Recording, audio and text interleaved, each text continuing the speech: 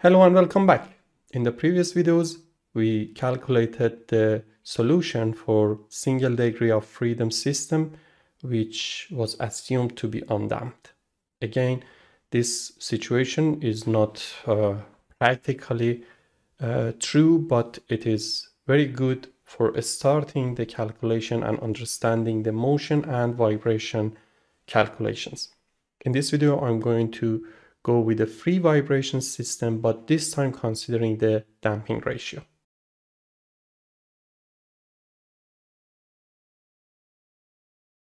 Let's come back to our basic sketch for the system. We have a spring with the constant of K, and also this time we consider the damping system with the constant of C. There is no external force. Again, since we are assuming that the system is completely under free vibration.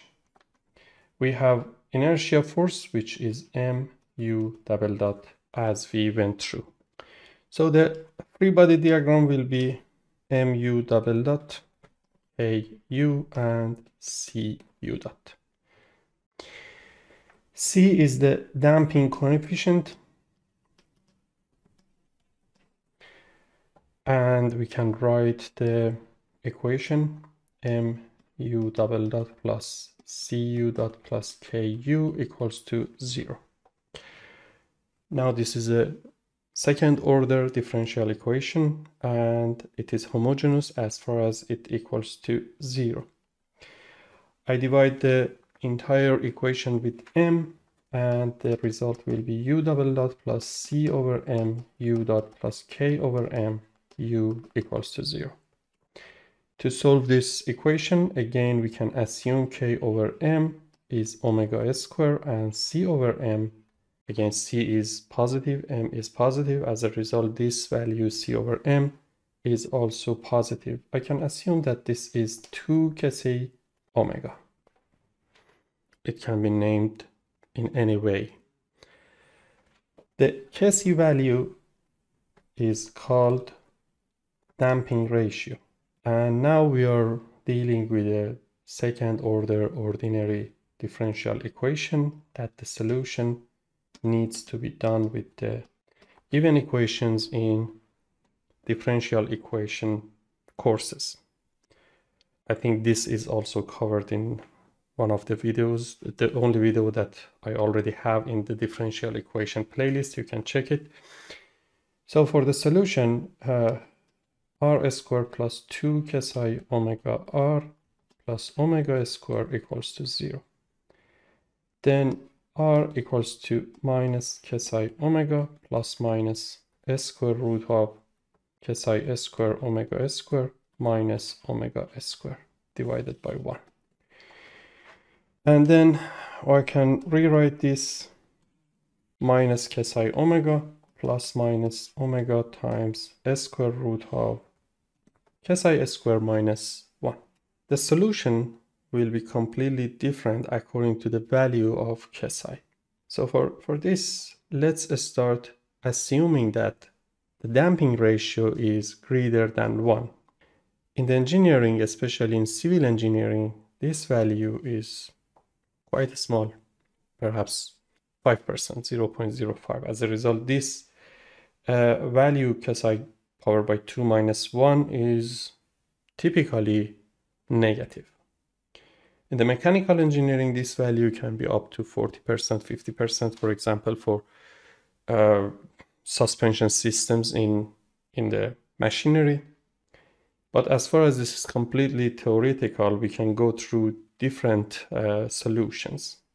In this video, I'm going to continue with the assumption that Kc is greater than 1, or it can be equal to 1. So let's start with the first assumption. In this case, the system is called overdamped. It means that the system starts to decay very fast after the free vibration starts. As far as Kc is greater than 1, Kc square minus 1 is a positive value. As a result, we have two real answers for our equation. So R will be minus psi omega plus omega and minus psi omega minus omega. Omega times square root of psi 2 minus 1 is typically called damped natural frequency. So omega is also shown with the parameter of omega n, which is natural frequency, meaning that the damping is neglected. Omega d is damped natural frequency, and this parameter is omega d. So we have minus psi omega plus omega d, and this is minus psi omega minus omega d. The solution for this case will be u as a function of t will be c1 e power by minus psi omega plus omega d times t plus c2 e power by minus psi omega minus omega d. Here we can rewrite the equation and we can make some basic mathematical tricks to simplify this equation. U as a function of t will be e power by minus psi omega t times c1 e power by omega dt plus c2 e power by minus omega dt. Here t is missing. And so e power by omega dt is always written as cosinus hyperbolic omega dt plus sinus hyperbolic omega dt, and e power by minus omega dt is cosinus hyperbolic omega dt minus sinus hyperbolic omega dt. If we substitute these to the equation, then our solution becomes ut e minus psi omega t times c1 cosinus hyperbolic omega dt plus c1 sinus hyperbolic omega dt plus c2 cosinus hyperbolic omega dt minus c2 sinus hyperbolic omega dt.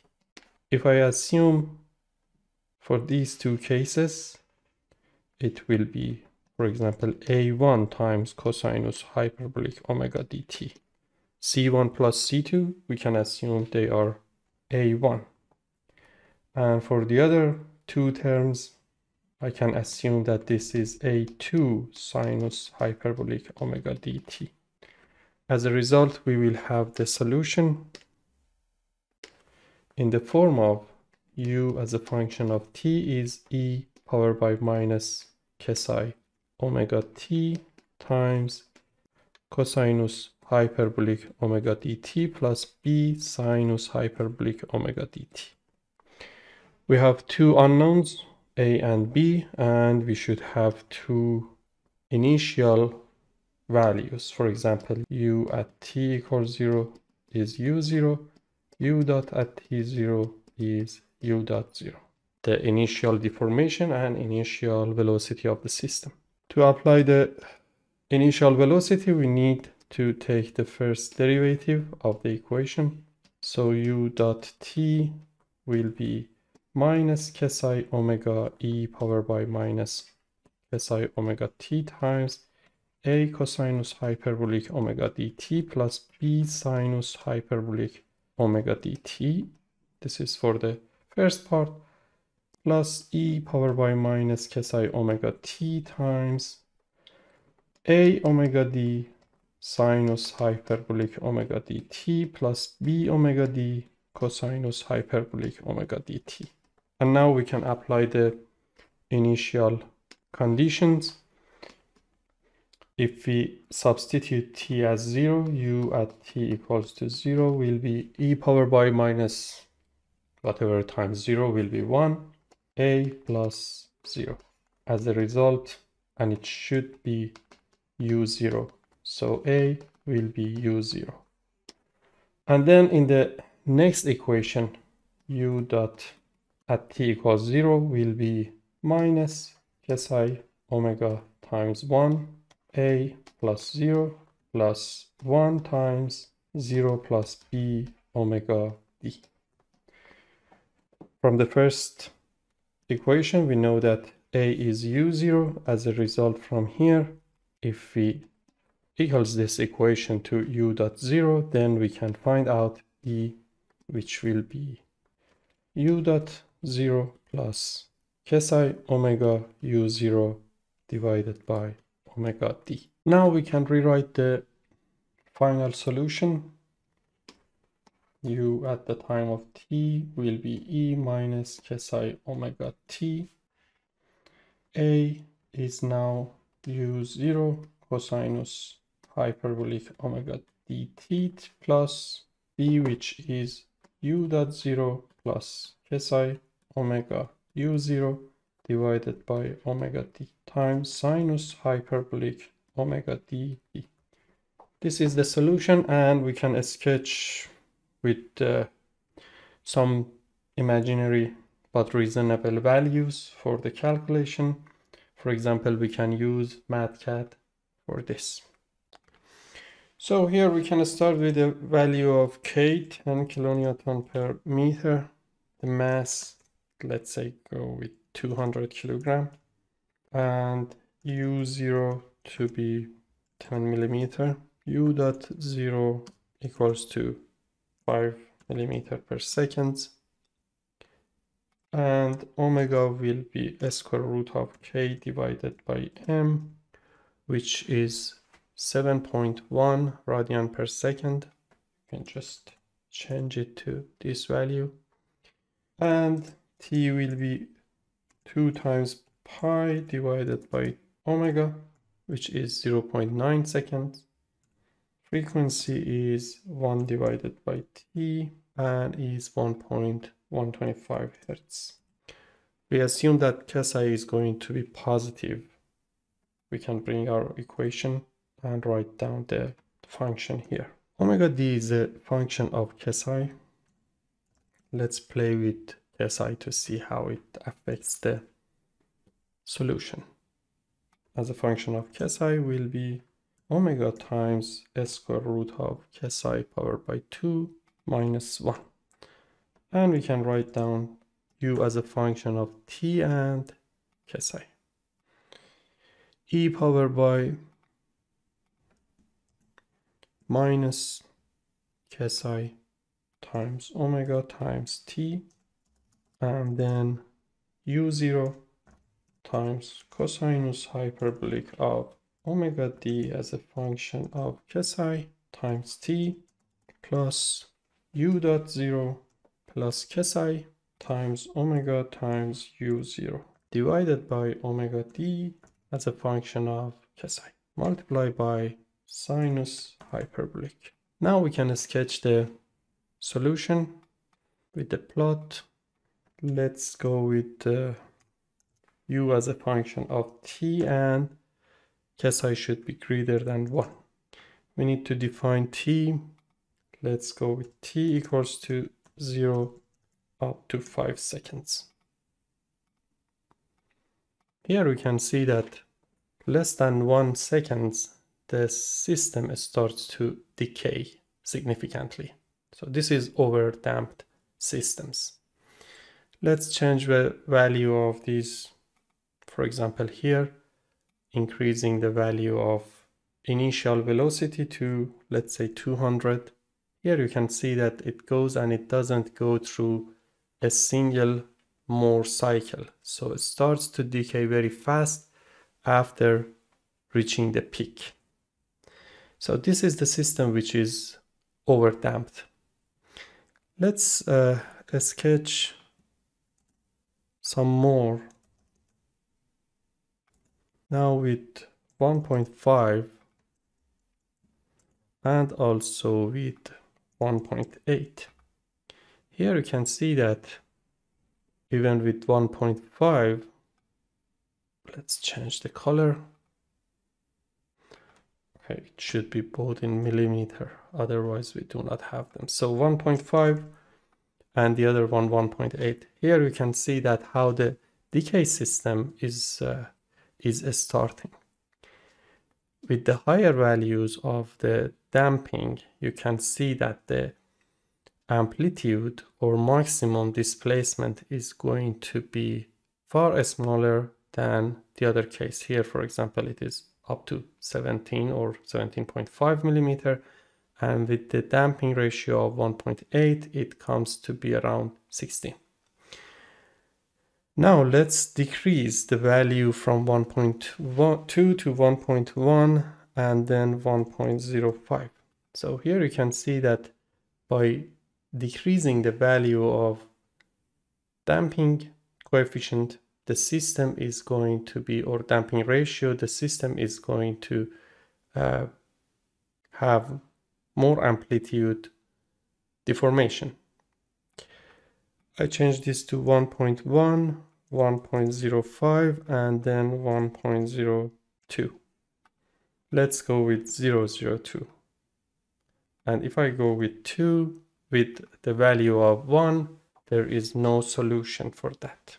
The reason is that omega d will be 0, and this value will be undefined. So here, for example, we can go with, so still you have the solution and the system is going to decay very fast. Now let's continue with the calculation, considering that we are in the critical situation. With the critical situation, let's assume that the system is critical damp system. So it means that Psi is going to be 1.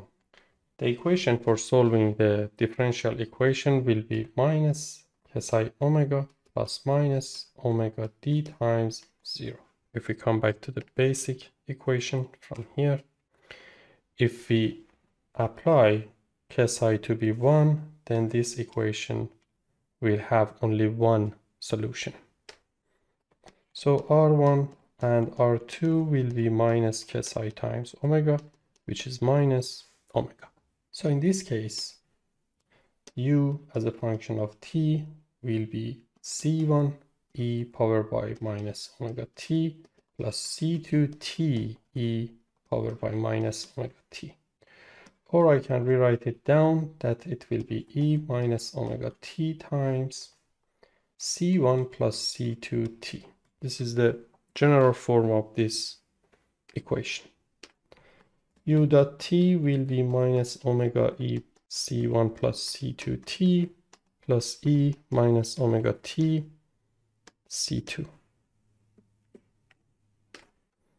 U at t equals to 0 will be 1 times C1 plus 0 should be U0. As a result, C1 will be U0. U t equals to u dot at t equals to 0, then minus omega times C1 plus 1 times C2 will be u dot 0. As a result, C2 will be u dot 0 plus omega u0 divided by 1. And from here we can write down the equation of ut. So it will be minus e minus omega t times u0 plus u dot 0 plus omega u0 times e times t. Here is the equation. One important note here is if Psi is going to be 1, we know that C over m is 2 Psi omega.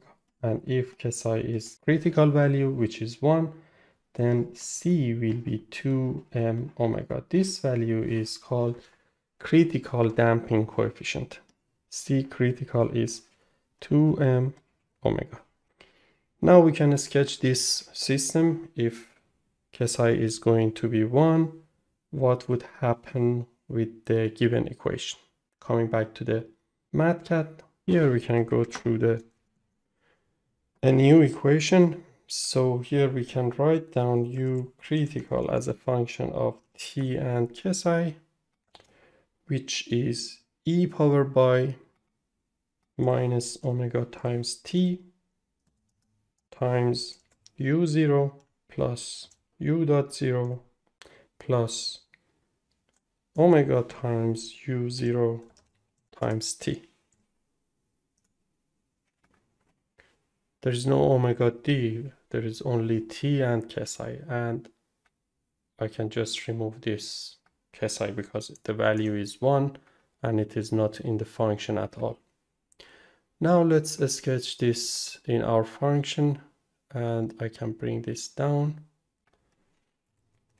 It will be u critical of the function, the value of t, just to have a better sketch. Here we can see that the response to the free vibration looks like that. The system starts to decay without the harmonic response. As we can see, let me change the color to red. So this value is the minimum value of the damping ratio, or the damping coefficient C critical, that the system starts to decay very fast without any harmonic response. This is very beneficial, especially in the measurement devices and also electrical devices, to be designed based on the critical damping ratio. It prevents a kind of vibration in the system. And we can see that the maximum amplitude deformation is about 18 millimeter according to the values that we considered. That's the end of this video. We went through the single degree of freedom calculation for free vibration, considering the effect of damping coefficient. In this video, we didn't go through the real case, especially in civil engineering or mechanical engineering system. Theoretically, we went through the critical damping coefficient and also considering what would be the response if the damping ratio is greater than 1. In the next video, we will go through the solution for damping ratio less than 1, or the damping coefficient less than C critical. Thank you for watching. See you next time. Bye.